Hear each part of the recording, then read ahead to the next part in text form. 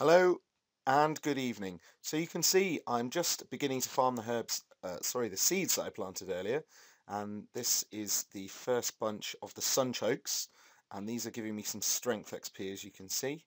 The animation's quite funny. You sort of pull them out of the ground and then you get some strength XP as well as the farming XP, which is quite nice.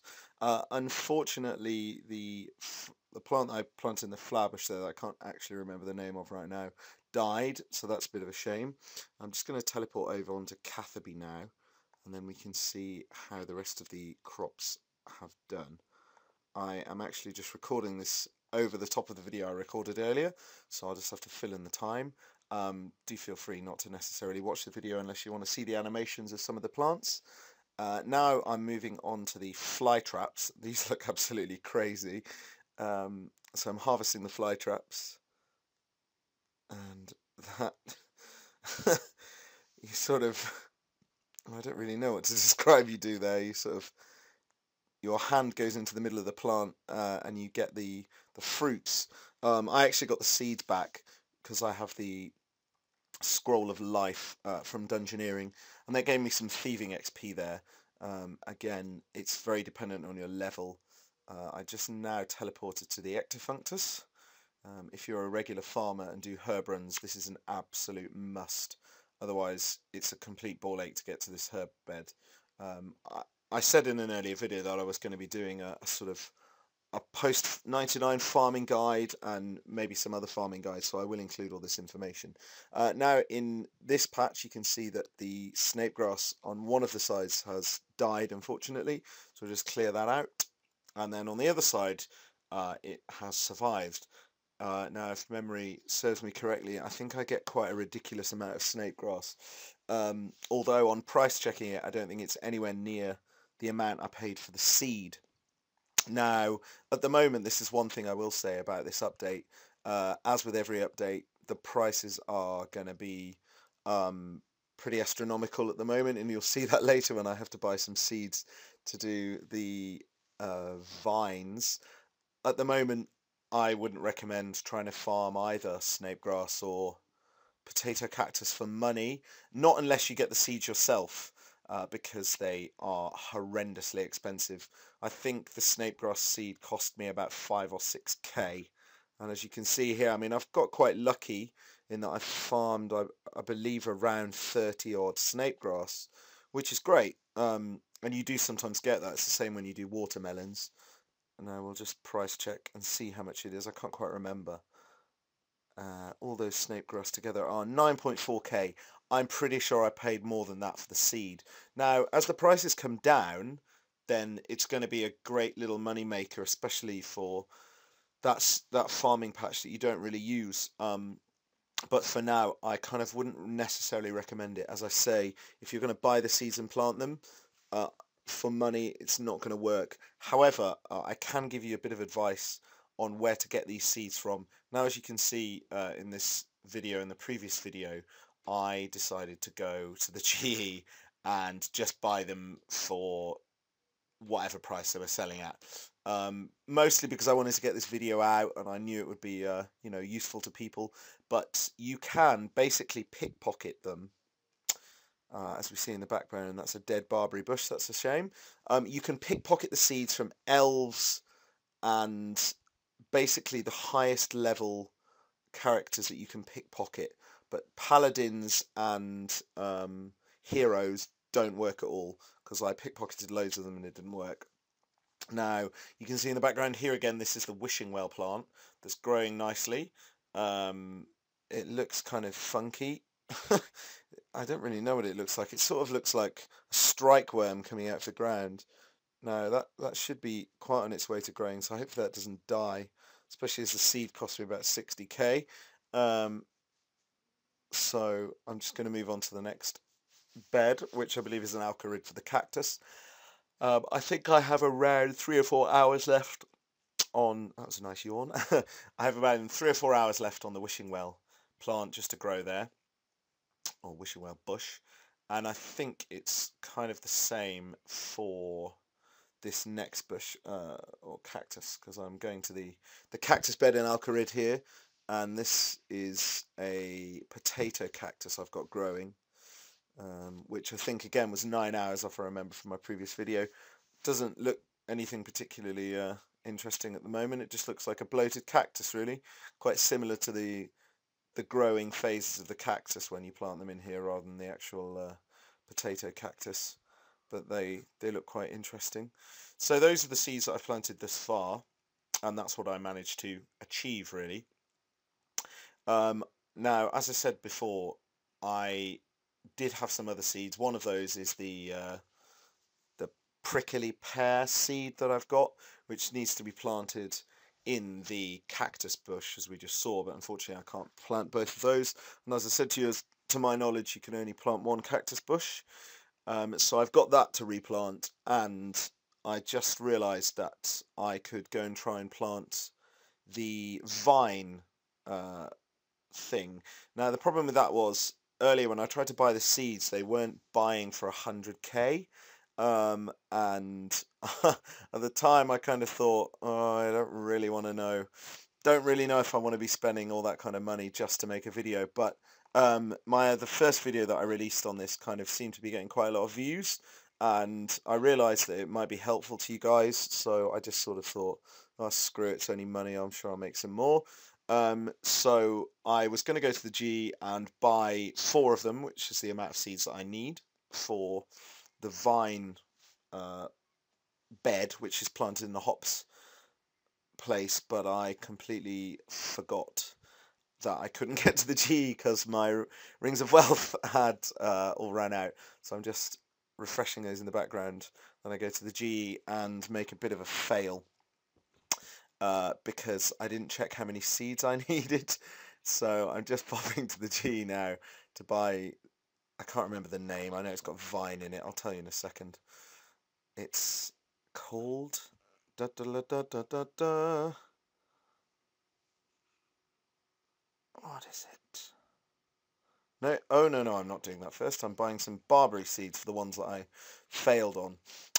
Now, what I'm actually doing here is just displaying the kind of prices that you can expect when you use the Grand Exchange to buy these seeds. So that's a barberry seed that's buying for 6k at the moment, which is way above what it should be in terms of mid-price or the recommended price.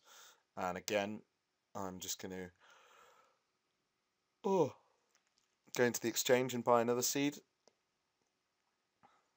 This time I'm going to be looking at, this is where I was looking for the name of the vine seed, and it's called a grapevine seed, that's it. So these are ones for the wine. Now I initially tried to buy it a lot over mid, and it didn't buy, so I kind of thought, screw it, I'll just shell out, as I said, and pay for it, and then I can make this for you guys and show you what's going on. But unfortunately I forgot that I need 4. Now, with this seed, it's worth noting that you need a construction level, because you need to build, within the hops patch, you need to build basically a sort of a vine trellis. To do that, you need a certain amount of oak planks and nails.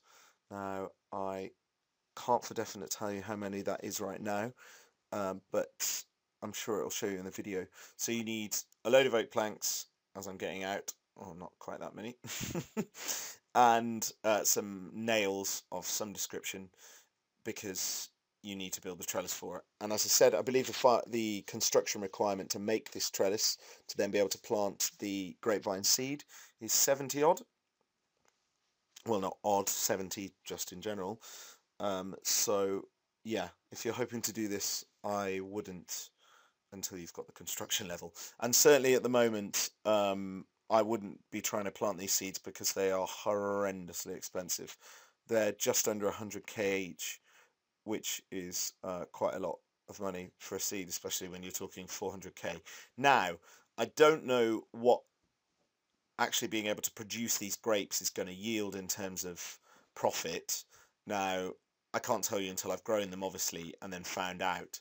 But it might be that for some reason Super Zamarok wines, or, you know, what are Guthics and the other wines that you can make and then turn them into the super equivalents, for some reason go astronomically priced. I can't see that happening, if I'm honest.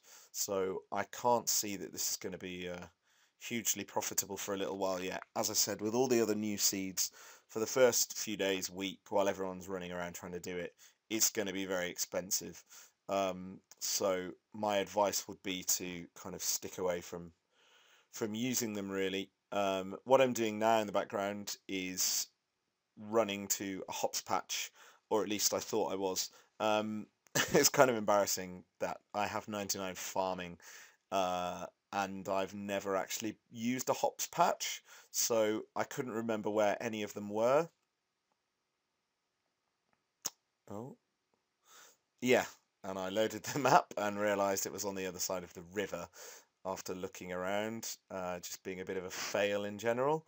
So you can all have a good old laugh at me and comment below, Miles is a noob or something unpleasant like that, because I am. Then I found the farming patch, there we go, keen eyes, and have a little bit of a run fest now trying to get round to the other side, only to discover that I need to go and buy 3 more seeds. So this is kind of a bit of a fail on my part. I suppose I probably should have taken it out of the video, but I thought you kind of might enjoy me being a bit of an idiot, I suppose. And my knowledge of farming, given, as I say, that I have 99 farming, quite clearly isn't as concrete as I thought.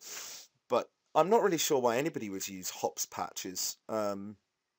As I say, when I did 99 farming, I don't remember ever reading or coming to the conclusion that doing hops patches was a good idea. As you can see in the background now, I've just run past a whiteberry bush. As I said in my previous video, I would definitely advise doing those because they can make you quite a bit of money. You can get 4 or so every so many hours from each patch, and they're really quick to teleport to. So here we are at the hops patch, and I instantly realised that I'm not going to have enough seeds by any stretch of the imagination. But I have got my planks, so I tried to use my planks, and that failed. I think you need to use the planks on the space immediately in front of you. And there you can see that it took 6 planks to make, and I don't know how many nails. And you can see when I try and use my seed on the area, you need 4 grapevine seeds to grow those. So back to the drawing board, and I think, okay, better go back to the G, buy some more. Off we pop. Grand Exchange, Ring of Wealth, do your trick. Or not. There we go. Off to the G now. I'm just going to go and buy the other 3 seeds. There we go. Into the Grand Exchange. You can see how much I pay for them again. It's a ridiculous amount of money really for some seeds. Bagging 100k per seed, and I paid 296k for 3 seeds. So that's quite a lot. Let's be honest. So as I say, my advice at the moment would really be to not bother doing these grapevines unless you have an awful lot of money and are particularly inquisitive about how these are all going to grow. But for now, I can't see them being a particularly good idea until the prices come down a lot. So I teleported to Varrock Lodestone this time and ran south down to the hops patch, which is on the closest lodestone would be to go from Varrock and run south, or you suppose you could go to Lumbridge Lodestone and go to this hops patch. There are other hops patches around the place. I think there are 4 from memory around the world. This is kind of the easiest to get to. So I make a bit of a fail and I forgot to use some super compost, which is a bit of a shame. But you do need to water these, so pop the grapevine seeds in. There's 394k in a farming patch. And then I think, well, having not used super compost, I probably ought to pay the farmer really to look after them. And he wants 15 Crandorian hops. So I think, okay, well, I better go to the Grand Exchange for the 79th time in this video and go and get me some, whatever the word I just pronounced was, hops. And yes, so off I went to the Grand Exchange, got my 15 Crandarian hops for, again, an astronomically high price.